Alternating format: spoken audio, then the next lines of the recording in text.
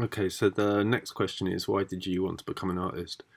Um, I don't really know the answer to that, to be honest. I think, it just came out of the initial enjoyment of drawing and, yeah, just the kind of headspace of that, really.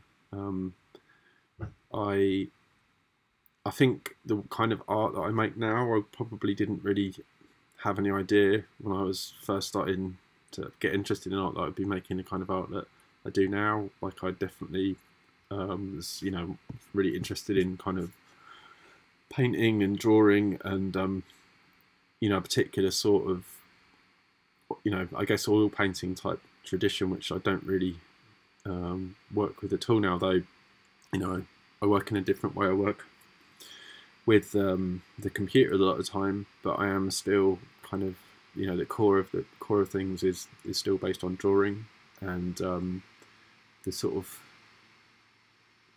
joy of sort of starting with a blank page or a blank computer screen and ending up with something that you didn't kind of expect at the end of it. So the kind of discovery in that, I, I think the kind of work that I do now, which is more about, it's tied into something, we call kind of conceptual art. I certainly didn't know anything about that, but I always liked thinking about, how the world was or why it was a certain kind of way, and being able to bring that kind of way of thinking about the world into making art and making images is something that I think when those things came together, like when I was at art school, I sort of came across, I guess, more contemporary art. Like it seemed to fit well together, and also I really think reading's always been really important to me. And again, when I made the decision quite late into sort of my career, well, not career, into my time being an artist, to work mainly with words and text, it was a way of kind of combining that, the importance that reading has to me in making the art that I do every day.